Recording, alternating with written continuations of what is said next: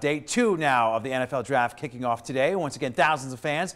They're going to be stopping by the NFL Draft Experience behind the link where you were at yesterday. It was a lot of fun. I mean, I can imagine for everyone there, they might be a little overwhelmed by the fan experience because there's so much to take part in. But those activities there include the gallery, and that's where we find Rachel Moore joining us live now to talk more about what visitors can expect. Rachel, good morning.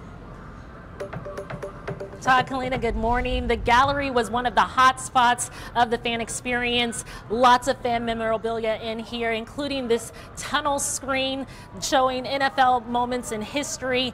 And, you know, day 2, round 2, it's a very important round of the draft because a lot of superstars are drafted in this round that we didn't know were going to be superstars, including this guy. You guys might know him, Derek Carr. He was drafted in the 2014 draft. Round 2, 36th pick by the then Oakland Raiders, now, of course, the Las Vegas Raiders. And this is his locker here with his helmet, his jerseys, shoes, gloves, socks, and, of course, some product placement. Now, this entire gallery is full of other player lockers, including trophies and Super Bowl rings for fans of all teams to enjoy.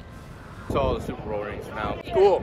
We don't have any, but it's nice to see everybody else win. It's great to be here, and in a couple years the draft actually comes to Detroit, so we kind of know what to expect, and obviously we'll be there.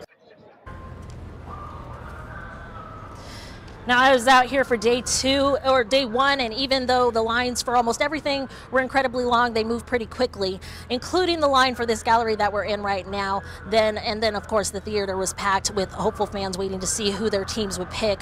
Now, all of this is opening up at noon, and you can see back here live the trophies. All of them were Oakland Raiders at one point, Los Angeles Raiders, except for, of course, Peyton Manning. But, you know, the rest of them, all Raiders right there.